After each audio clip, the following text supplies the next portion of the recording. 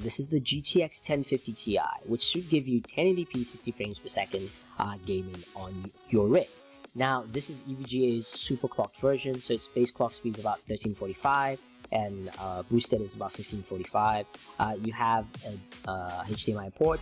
You've also got a DVI as well as a DisplayPort. Now, it doesn't have any extra power plugs, so it just basically plugs in directly to the PCI slot of your graphics card.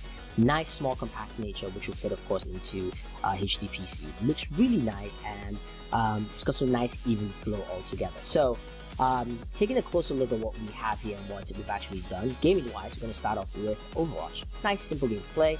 As you can see, the settings are set at 2550 by 1080, and we're doing 60 frames per second as a set lock. So we're going to go ahead and see how that is in pure gameplay itself.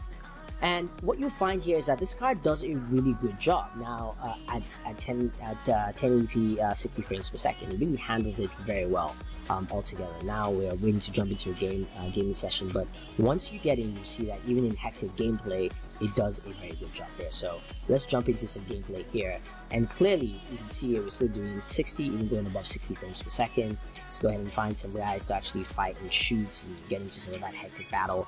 And yeah, we're doing about 63 frames per second average, and it handles that very well. This is what this card is built for. If you're looking to not spend a lot of money, because for the GTX 1050 Ti from EVGA, it's about $159. So this is a nice budget card to throw into your system, get some solid 1080p gaming at 60 frames, and handles that very well. But you're also probably wondering, okay, so this is Overwatch. Overwatch can be played on a lot of systems. How about something like Battlefield 1? Let's see how that handles. Now we have Battlefield here, full screen, set at 2560 by 1080. We're going to move our graphics to, let's put that auto, which sets it at medium. So medium is the best, as you would expect with this. And you can see right there, the frame rate is at 51 frames per second. And let's go ahead and jump into some gameplay here. Let's go ahead and just make sure we have everything all set again. It's all medium. Hit back and go ahead and start playing. Now we're doing about 50, high 50s, low 40s in this, some 60s. So it's range a little bit, but it will get to about 60 frames per second.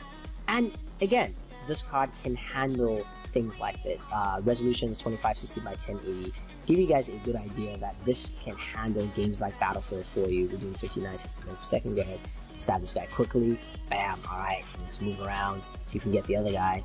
Actually, let's back around here, but you can see the texture and detail on the map here. You can see the stone gravel, you can see the rocks quite well in detail, the grass. So you've got a lot of detail. It's not something where it just feels like, okay, look, I'm going to drop down my specs just to actually play some games. But this is a really nice, well-detailed layout from this card. So the GTX 1050 Ti can do a lot, but I'm going to back around here and see if I can surprise this guy quickly.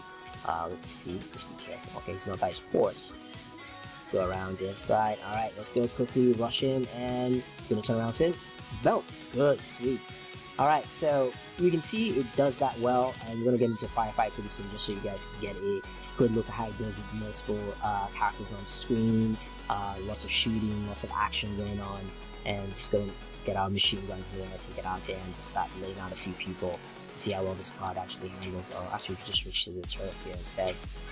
But overall, I've been impressed with the 1050 Ti. You know, for a solid gameplay session at 1080p 60 frames per second, this does the job quite well. You can see using the machine gun, we're still at 5960. So if you're looking to pick up a card that is bang for your buck, it won't cost you a lot of money, will do 1080p 60 frames per second for you, this is the card for you to pick up. The GeForce 1050 Ti is a solid graphics card all the way through. You can pick it up now. We have our Amazon link down below. So guys, if you have any questions or any comments about the EVGA GeForce GTX 1050 Ti, let us know.